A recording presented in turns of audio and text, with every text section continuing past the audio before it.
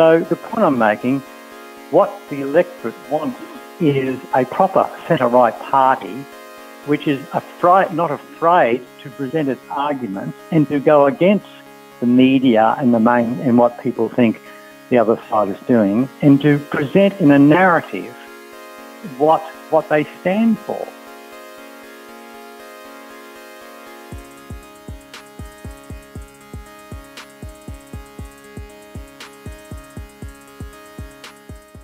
If I may ask, in terms of policies, what were some of the highs and lows during the Liberal government's time in power?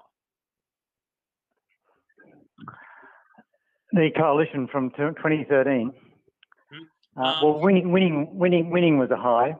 So they won 3 elections. So that's a reasonable high. Admittedly, the last 2 with a very small majority. They did some minor reforms. From my point of view, since I worked for 2 education ministers, the great achievement was getting through school funding legislation in 2017 through the Senate, which put the funding of schools, non-government schools, on a level playing field for the first time in 50 years. Then unfortunately modified by Morrison. So yeah, basically winning government, holding on to office, minor changes. There's not a great deal that stands out particularly for the coalition government this period. There was no great burning light of reforms. They were handicapped all the time by a very hostile Senate, and they were handicapped all the time by a very hostile media, and they were handicapped by the fact they didn't know what they wanted to achieve. Interestingly, on the election that transpired on the 21st of May 2022, while the Liberal Party indeed lost the ground to the Teal so-called independents and the Greens picking up 4 seats, what we did notice is that the National Party managed to retain all its seats despite that. And many of you guys got Scott particularly, I'd be really interested if you in finding out your thoughts on that. Well, the National Party historically always loses less seats than the Liberal Party. When the Liberal Party loses big time, the National Party normally doesn't lose big time. In 1969, and where the Liberal Party lost 15 seats, the National Party lost 1. In 1972, when Whitlam got elected, the Liberal Party lost 8 more seats and the National Party lost none, okay? And that tends to be partly because of where the National Party seats are, which are outer regional seats, Queensland seats, outer New South Wales seats. It's partly to do with a more different demographic. That partly explains the National Party success. This time, they've been holding their own for the last 3 elections essentially very well, and it's certainly not because of leadership stability, since they've had several different leaders in that period, as many as the Liberal Party has.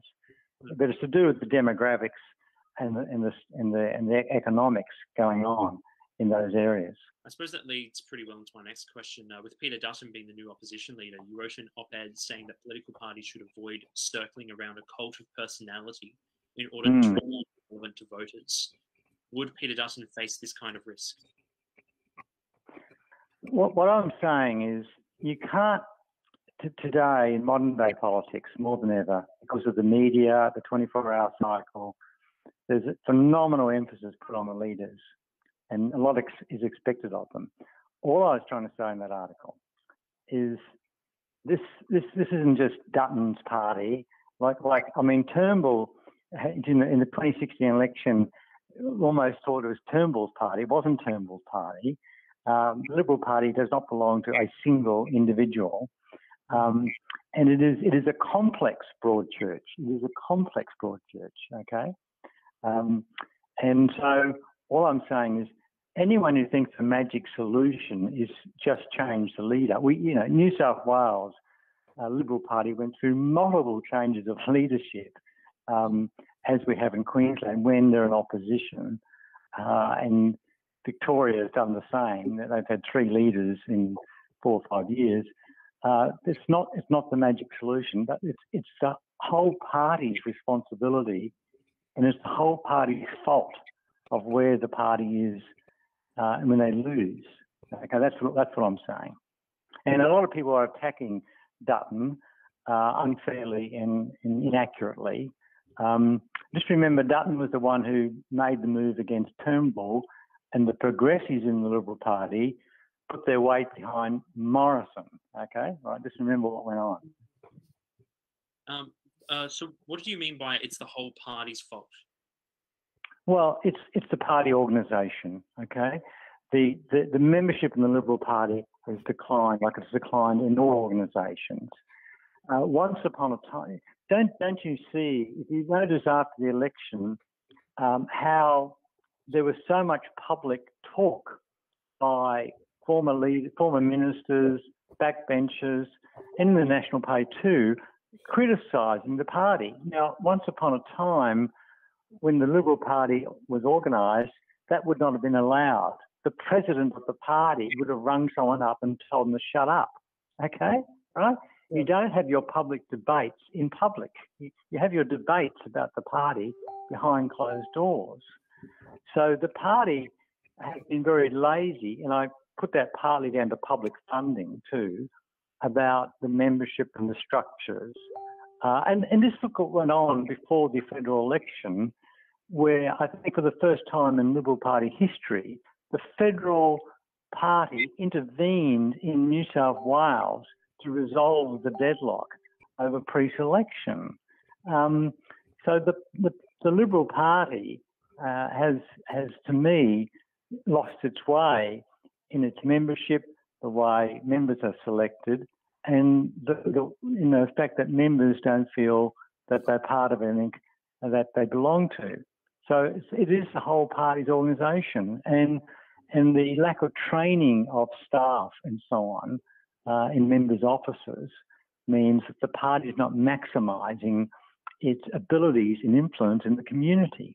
So it is the whole party's responsibility, and the Liberal Party is a federal party. So Mr. Dutton doesn't control the LNP in Queensland. He doesn't control the Liberal Party in New South Wales. He doesn't control the Liberal Party in Victoria, and he doesn't control the National Party. So you can't. So the Liberal Party's got to sit down and get its act together about the way it operates. That's what Menzies brought. That's Menzies' great achievement was setting up an organised political party, which we didn't have under the UAP or the Nationalist Party. We didn't have branches. We didn't have discussions or conventions and so on. That's what Menzies set up, and that's been gradually lost over the years. So is that when people say that the party needs to return to that of Menzies, is that hopefully what they're talking about, that openness, that solid structure, that sort of grassroots campaigning, volunteering? Well, the Liberal Party, most people in the Liberal Party don't even know who Menzies is, quite frankly, have little understanding of his achievement. He's regarded as a grey-haired old man on top of the stairs. Menzies was a pretty tough, resilient politician who won 7 elections in a row, and he won it. He used every different electoral system and technique to win those elections. They have forgotten really what Menzies set up and why he set it up in a particular way. Now, I know it was a different time, and I'm not naive, that we're talking about the 40s and the 50s and 60s and so on, and times have moved on. But there's too many people in the Liberal Party, I think, who join the party to get a seat rather than to join the party for the cause. Okay, and the Labor Party is a bit different, I think, and there's too many people looking to join the party to add to their CV rather than because they're true believers of anything in particular. So a lot of people a lot of people don't even know in the Queensland LNP that Terry White, the chemist, led the Liberal Party to its biggest defeat against the National Party in 1983. Okay, most people don't know the history. That's the point I'm trying to make. Is people have a very poor grasp of history. You're at universities, and you know that you don't teach much history at universities. Okay? Oh no, I'm doing a history degree, and I'm well aware they don't teach history anymore. It's a lot of how do I put this nicely? Quite a few crazy social theories.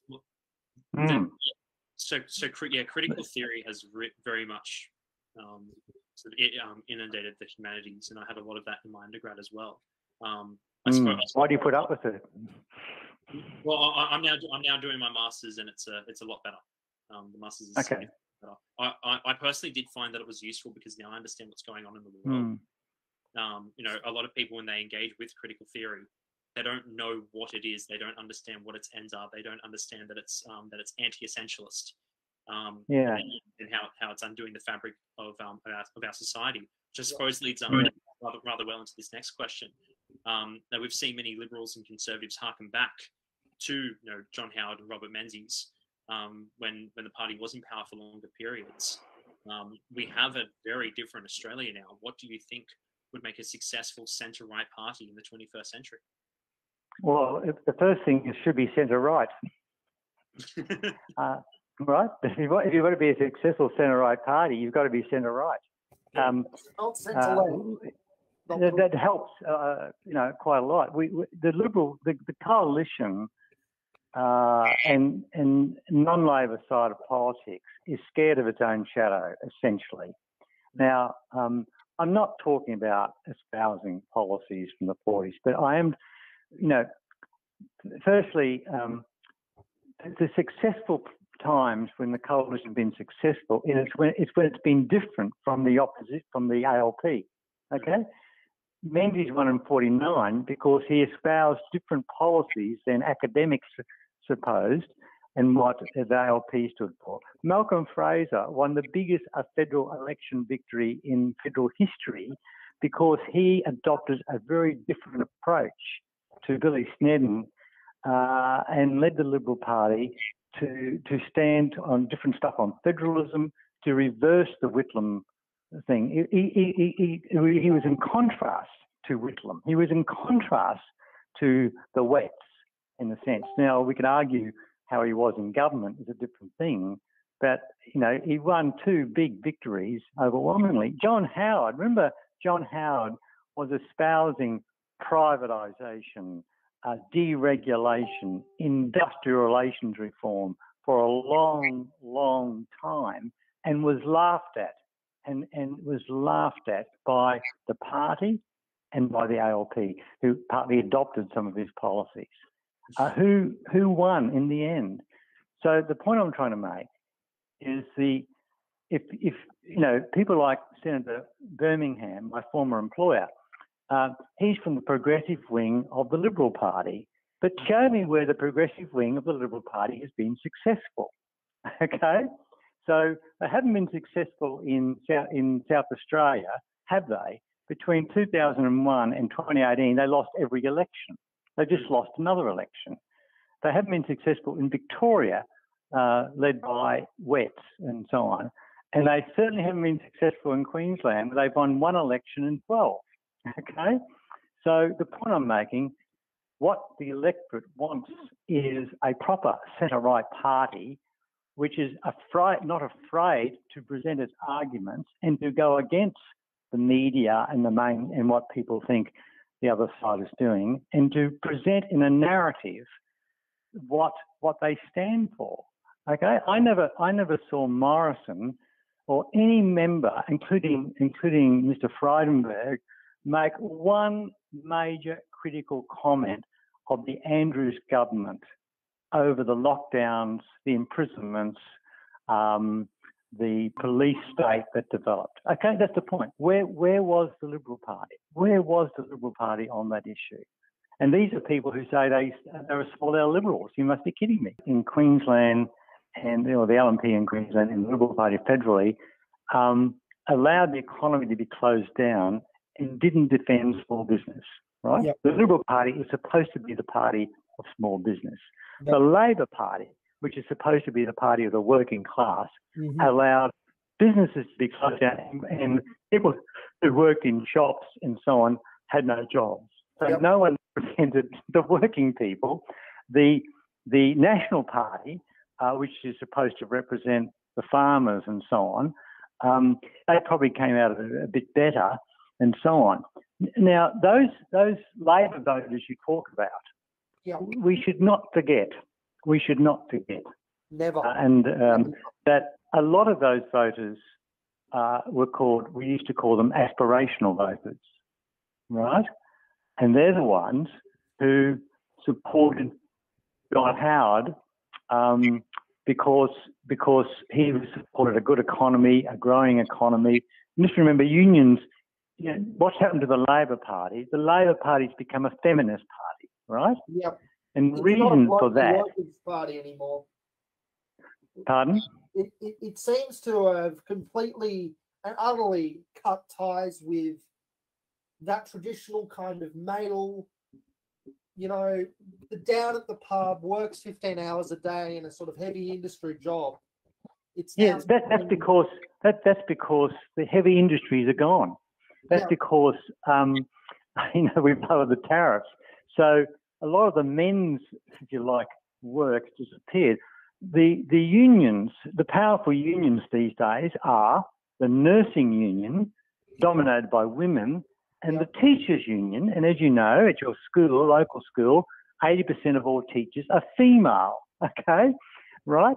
And so the Labor Party has become the feminist party in a sense, right? That's what's happened. And then you've got one of the results of the Whitlam period was more people going to university. What do people do when they go to university?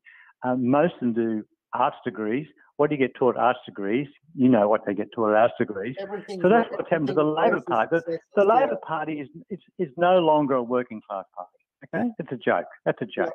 I mean, how many Labor ministers, how many present Labor ministers have been a blue collar worker really at all? Okay, Albanese never had a real job, has he? Has he really had a real job?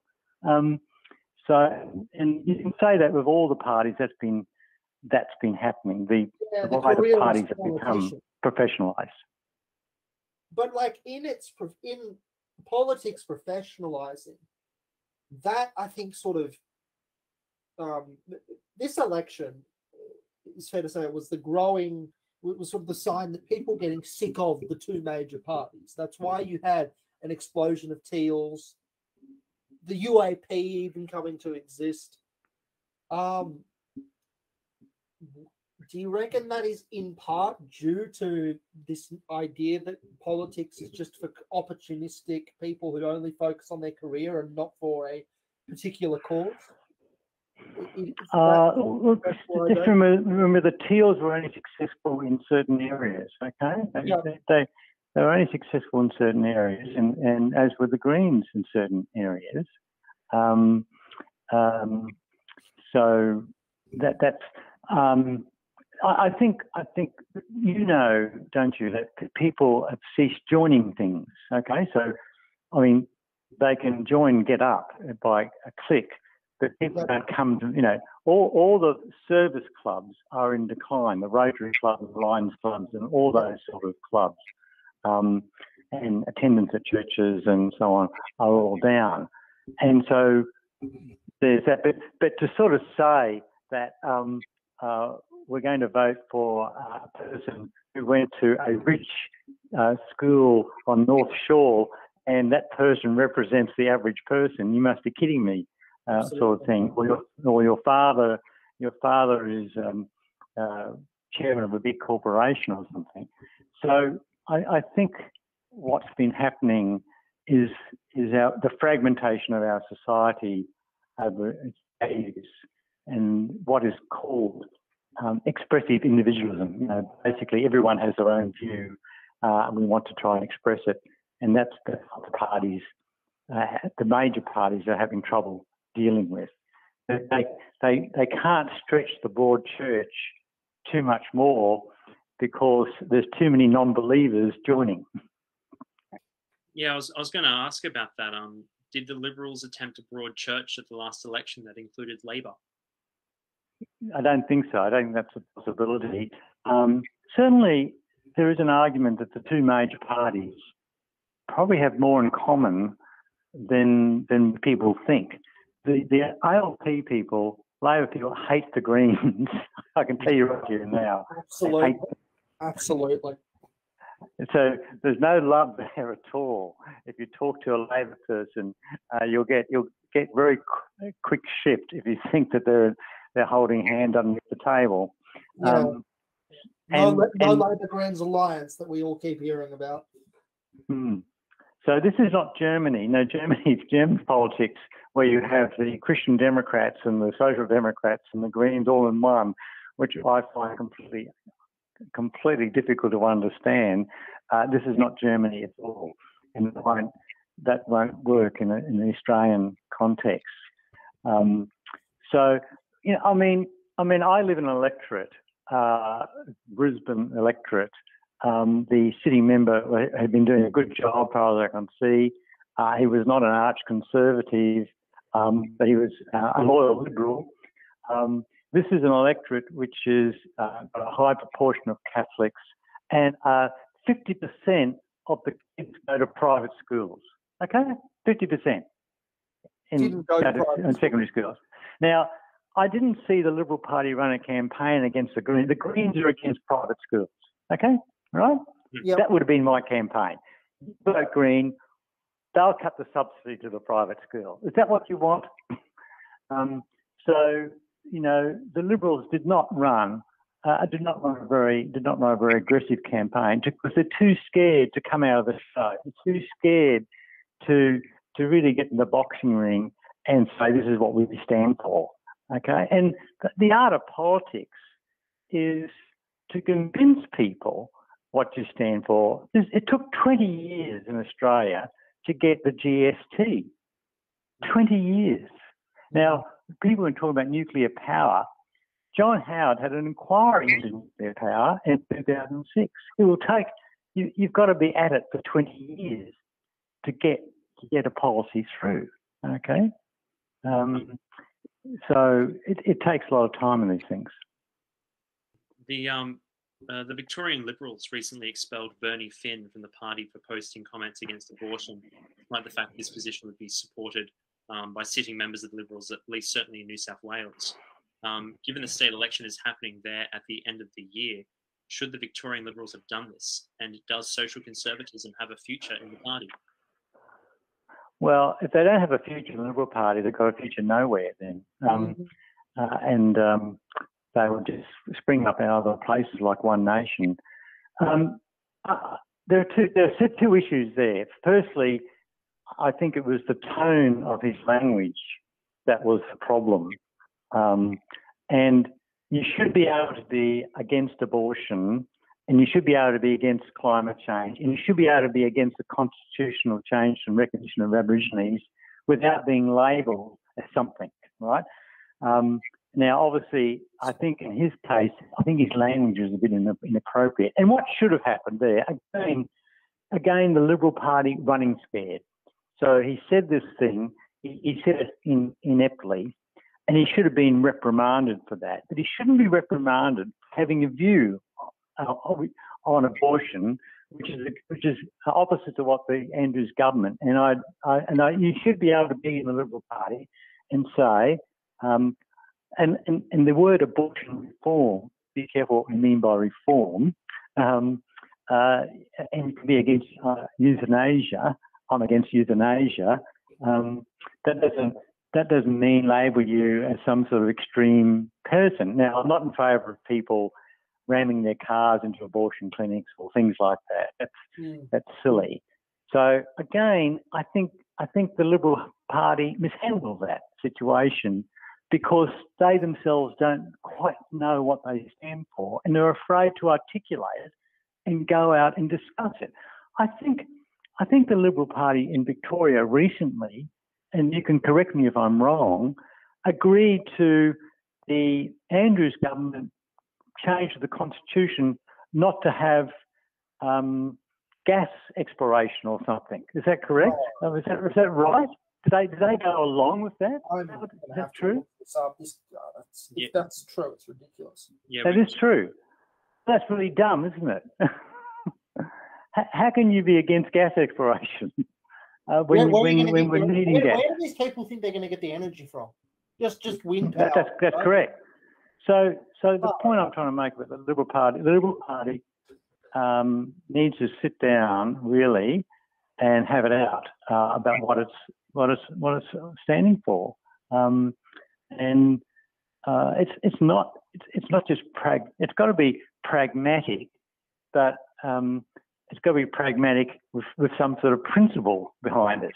Okay, and the Liberal Party because the Liberal Party's been in office lots of times, it looks like it's pragmatic just for politics.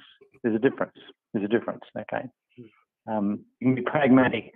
I had to get legislation through the Senate, and I worked for Menzies and Birmingham and Pine.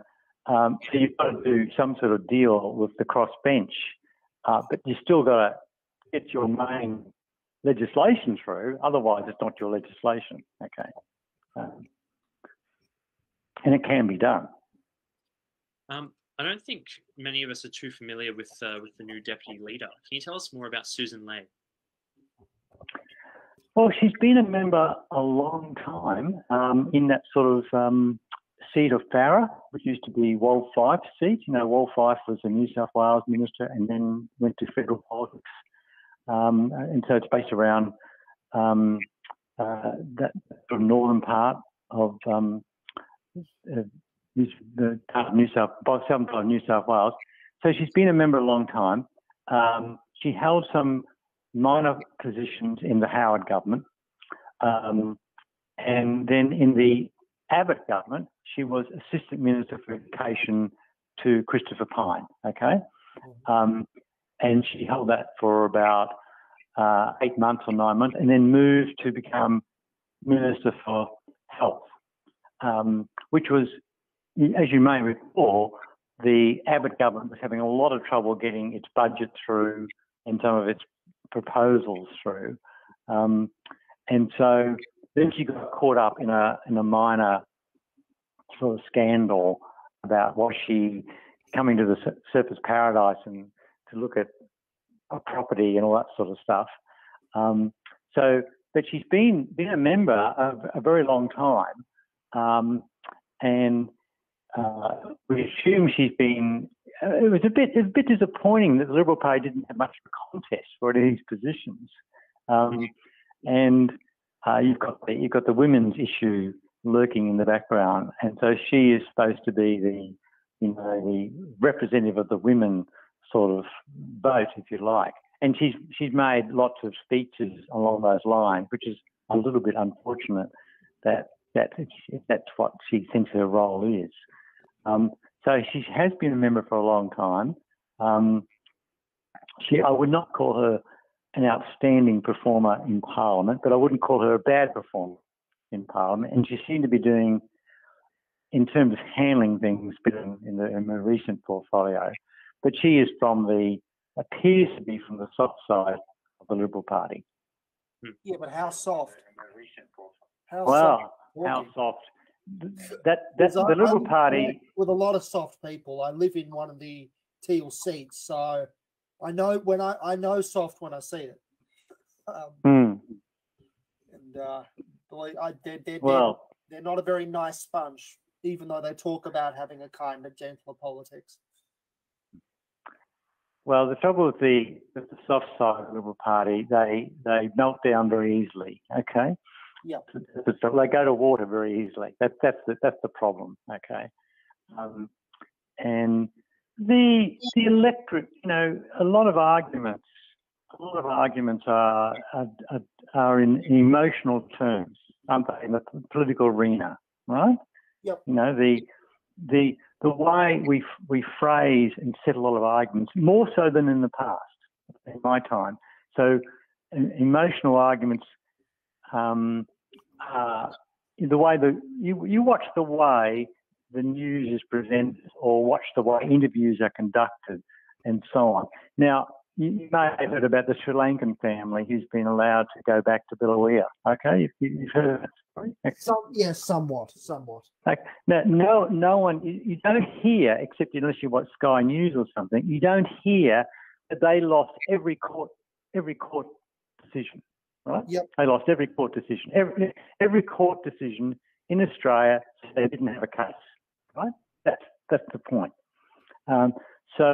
But on Channel 9, when it's being discussed, all you hear about is the family and the people in Biloela and all that sort of stuff, and it all feels wonderful and so on and so forth. And that's good. I'm glad we are a passionate society, and so on. I'm just pointing out that all the arguments are often so much on emotional things rather than on rational discussion points. That's the thing, and we're seeing that on so many levels. So much assistance or something on that ground. Okay, so that makes it hard if you're from the right or conservative, where you are more willing to accept things as they are. Right? Conservatives tend to want to largely accept things as they are, where they tend not to be too big or accepting that government's going to fix things. Because every solution brings another problem. Okay, right? Look, the Centre for Independent Studies recently had a sort of meeting where we discussed what would be the list of things we would like government to do, and everyone sent in their list. My thing I sent in was, I want government to do less, right? That's mine. That's my list of things I want. I don't want them to do any more. I want them to do less. That's my problem. But not everyone had that view. Well, we look to government now more than ever before. It's quite extraordinary. Bit of a hot point. There are some in the party who do believe that maybe they should go off and form their own party. I mean, we've seen one sort of attempt at it with the New Liberals.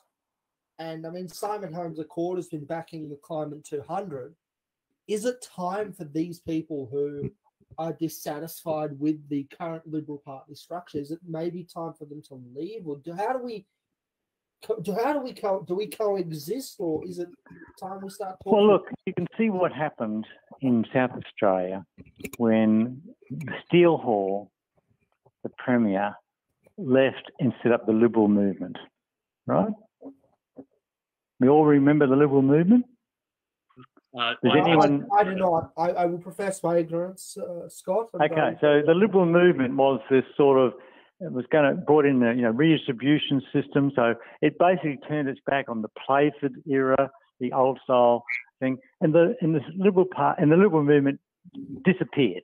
It's disappeared. Yep. Okay, it's gone. No one. I've got a book about the Liberal movement, which I won in a prize at university in 1979 or something.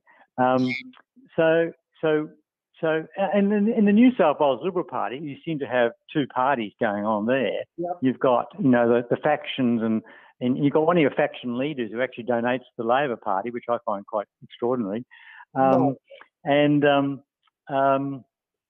So you almost have two parties going on in New South Wales, don't you? You almost have two parties happening in New South Wales. And I think the party, looks very odd. It doesn't work out which way is it going? Okay, yeah. And the LNP in Queensland is, and not talking about the federal scene, the LNP at the state scene is not much better, right? Okay, I read every press release they put out, and they've done pretty minimal harm to the Palaszczuk sort of government. But there we are. That's another issue. I mean, but in Queensland, I hope I have this correct. You used to have, the late, great Joh Bjelke-Petersen running your state for 20 years. And that was the Queensland Nationals. They were separate from the Liberals. But then after he left, there was this whole movement to merge the two together. and a lot of the social conservatives almost kind of blended into the background or went into hiding? Have I got this? It's more complicated than that. Look, in a way, they had to come together because every election was, who's going to lead the government? At the election, is it going to be a Liberal leader or a National Party leader? That sort of happened, and so it was fraught with that sort of problem. Lawrence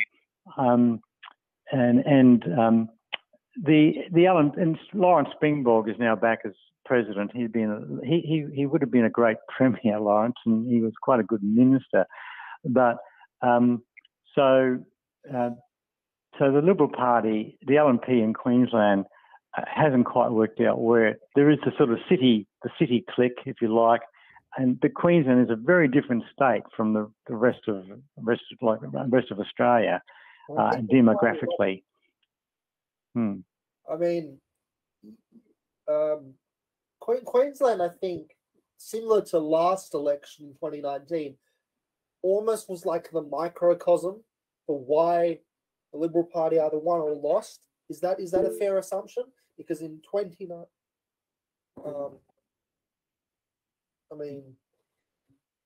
it seems that last election, 2019, you had a huge blue wave up there, but now 2022, the green wave, or sort of a rebellion, whatever you want to call it, and that was indicative of the country, or became a sort of. It's like Queensland is like is our Ohio. Is that somewhat a thing? I don't know. I mean, Queensland at this recent election, the ALP did not win one seat from the Liberal Party or the National Party. Okay, not one seat. The ALP, I think, only holds 5 seats in Queensland. They lost a seat to the Greens. The Liberals lost seats to the Greens, but they didn't lose any seats to the ALP. So this is quite an extraordinary. So this election. This has not been a great victory for the ALP.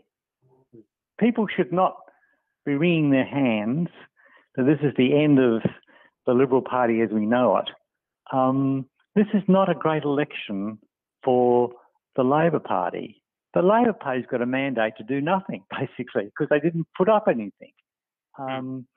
They've got a sort of so-called minister for a republic. Well, that wasn't even discussed during the election campaign. Okay, and all that. So the Labor Party, and what the Liberal Party should be countering now is all this bit about blaming the previous government. Blaming Morrison for everything. And when a Liberal like Birmingham or someone attacks Morrison, they're playing in the Labor Party's hands of blaming the previous government for everything, when the previous government, and certainly had its faults, that, as I wrote in the New York Times, or it was, I much rather the COVID results in Australia than the COVID results in the United States any day. Because we've at least got a national health system, which America hasn't got. There's certainly major flaws of the Morrison government, but the ALP are very thin on the ground on what they can claim the win. Albanese is not Whitlam, okay? He is not Hawke, and he is definitely not Paul Keating. Matter of fact, he would never have even supported them had he been a member of Parliament going, but he would never have even supported Whitlam. Whitlam would have been too far to the right for him. Okay, so I think the Liberal Party's got to pull together and counteract the propaganda that's coming out. It's a bit like what happened to the Bjelke-Petersen government. The Bjelke-Petersen government. The Fitzgerald report did not find systemic corruption through Queensland government. You can read the report, show it to me where it is. The police were corrupt, every police force has got corruption. New South Wales has had umpteen royal commissions into police. Absolutely. Victoria just had a royal commission into police informants, for goodness sake, and so forth. But we, the non-Labor side of politics, allowed the Bjelke-Petersen government to be portrayed as totally corrupt. Okay?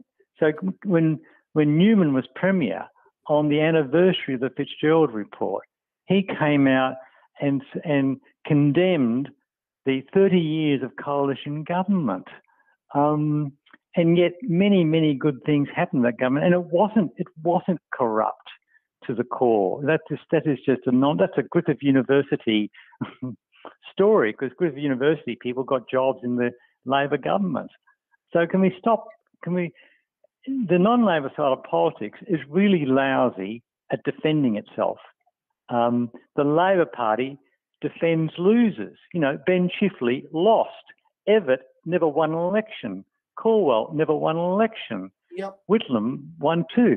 They're heroes. They're all heroes. But our heroes, we knock. Okay? Right? We knock 100%. all the time. And we're knocking Morrison straight away. Everything he did, if it wasn't for Morrison, to my mind, we would never have won the 2019 election. We would never have won with Turnbull. Okay? And Turnbull was not a great success story. Okay. Someone had to say it. It's true. That's I think it's a universal. Next question's from Andy.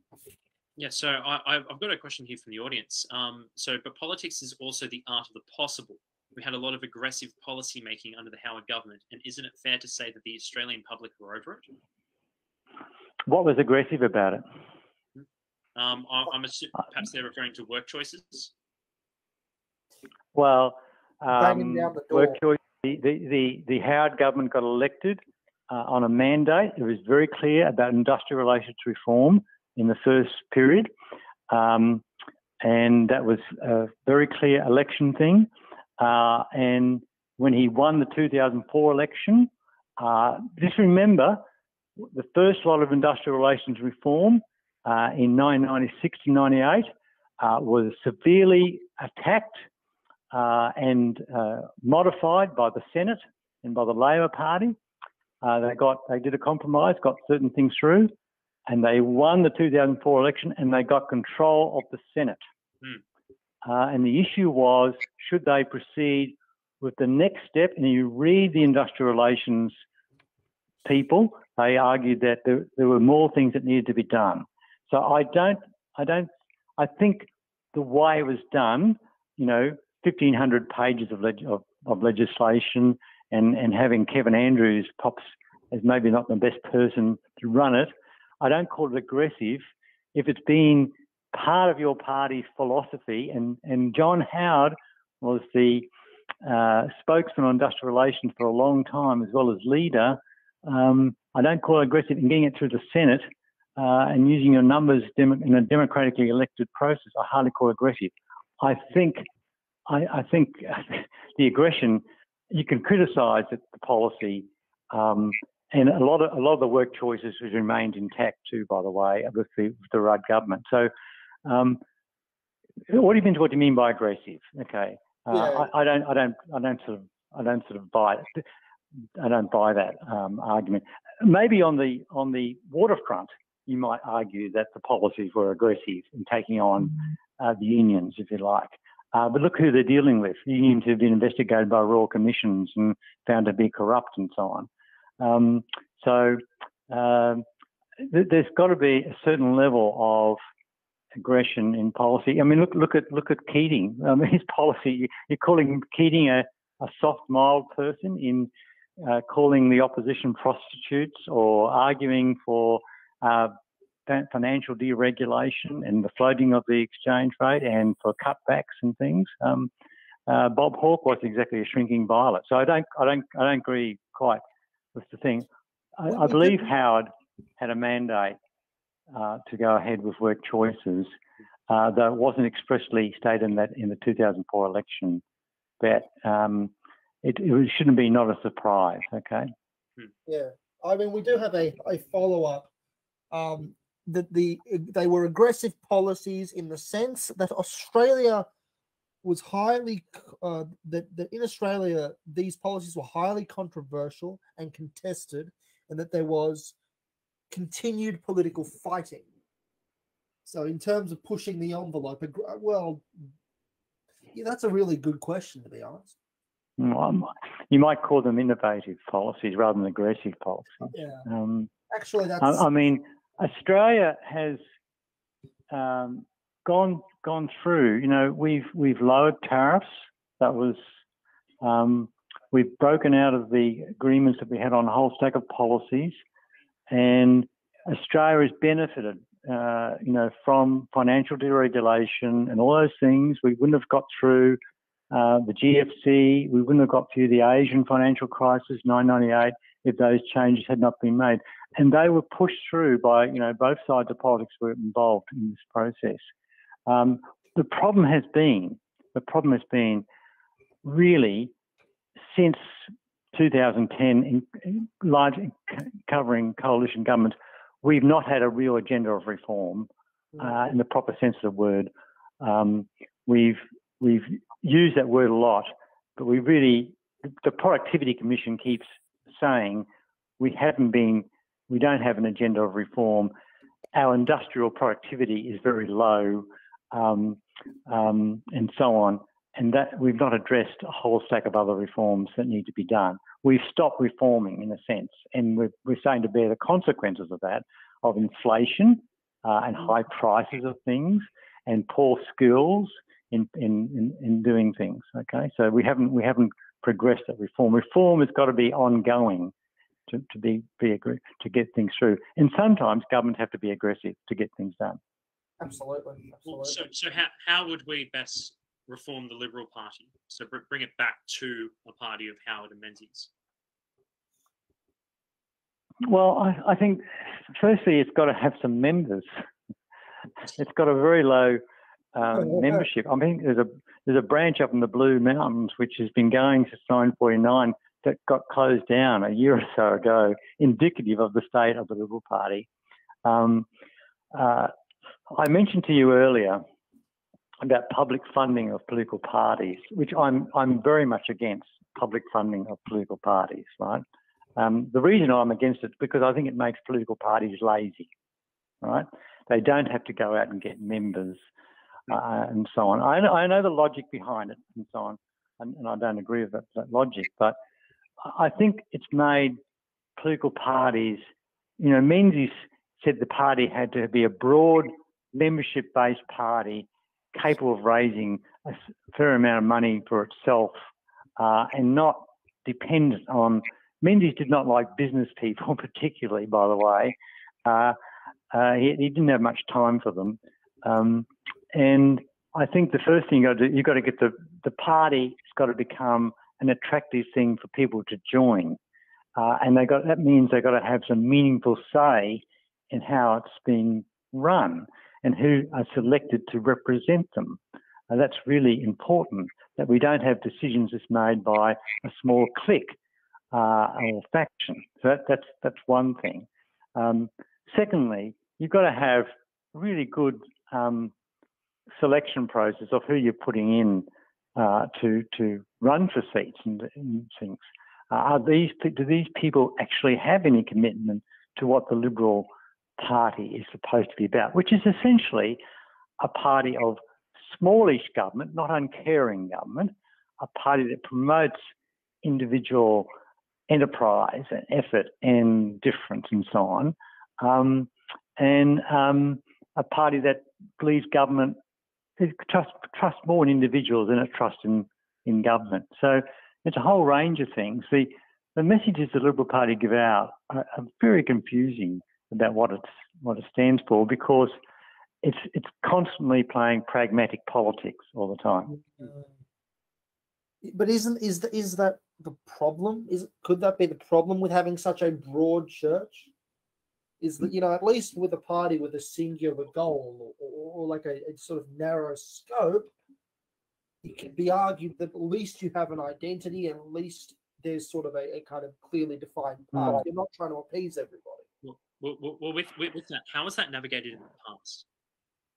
Yeah. Well, if you watch the election campaign, remember the 2019 election campaign, and Morrison made a really good speech about the quiet Australians, right? That sort of speech, right? Yeah. Unfortunately, in office, he didn't put it into practice. And then in the recent election campaign, in the last week of the campaign, he talked about housing, right? And the superannuation thing. And unfortunately, but if you read Menzies' speech on housing, and I've read a lot about this, and Morrison hinted at it a little bit here and there about the family, the importance of the family and the importance of the house and the home and so on and so forth. But he didn't articulate that into a real philosophy and goal, okay? And that's what you've got to do. I mean, you know that movie about Churchill, you know, he sent narration into war sort of thing, you know, his speeches and so on. You've got to be able to articulate to people a sort of belief. The Liberal Party, when it gets into office and has to cut back, it looks like a mob of accountants, basically. Oh yeah, looks they're from KPMG or something. Okay. Yeah. and it does it to young people, it doesn't appear to be very idealistic about things, or it's not articulating that. So it requires, what the Liberal Party's got to develop is a narrative and a story that it's all right to be a Liberal, and this is what we are on about. And we're not just going to talk the talk; we're actually going to present that in the way we present our policies. And Liberals, you know, I've done a lot of things in housing, and I can't get over some of the regulations on housing, which are brought in by Liberal governments, which only make housing more expensive, by the way. So it's having a narrative, having a positive philosophy, and also putting in the framework where people feel it's a good thing to vote for, and also, you know, in politics, in political science, we talk about speaking truth to power. You know, this idea that a ministerial staffer like me has got to tell the minister the truth, okay, which I hope I did. Yeah. At the same time, politicians have got to speak truth to the people and tell us the real problems that we've got. And we've got too much talk fest and not enough telling us this is the real economic situation we're in. This is the real problems we've got. And this is why we can't do X, Y, and Z. But too much of the politicians go along with that emotional side of things and pretend everything's fine and talking that language. So basically, tell it like it is. That's why Maggie Thatcher was there. That's why sometimes, you know, Pauline, you know, sometimes gets some things right, not always. So it's that an inability to tell people what's really happening. During the COVID crisis, the Prime Minister did not make one Prime Ministerial address to the nation. What? Right? I did not notice that. Really?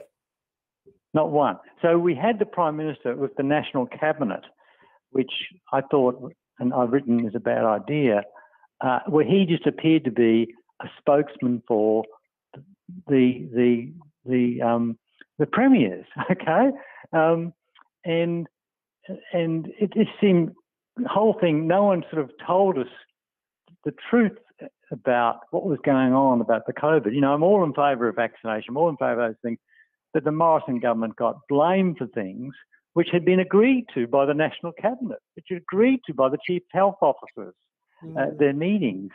And we didn't really have a clear articulation of what's going on and explain to us, this is what government is doing, this is the limitations we've got, and so on.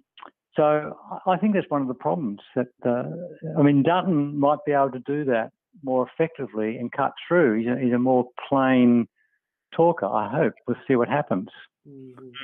Well, let's hope so. We do have to close now. Scott Prasser, thank you for taking so much out of your time to come speak with us this afternoon. Okay, thank you very much for the opportunity. Yeah, no worries. The pleasure was mine. Really insightful. So this has been a Macquarie University Liberal Club Sunday Sessions podcast episode. We will see you next week. My name is Andrew Crummond, and I've been joined by Nicholas Walker. We'll see you then. Bye. Goodbye. God bless.